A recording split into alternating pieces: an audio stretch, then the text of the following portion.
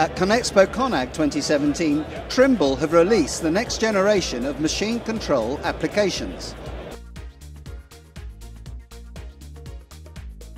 It's an Android-based platform for excavators and for dozers. Key highlights of the new platform: the ability to run excavator automatics. So what that means is that we're automating the boom and the bucket, and allows the operator to engage auto controls like we've been doing for years on dozers and graders, bringing that to the excavator machine type now.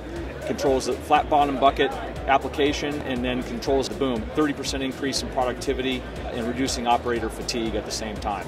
We're doing a demonstration with HoloLens, so we take a 3D design out of our SketchUp software, bring that into the virtual reality environment glasses, and you can actually see in 3D in different perspectives of the 3D design wearing the HoloLens glasses. We also asked Jeff about the demonstration on the mini excavator.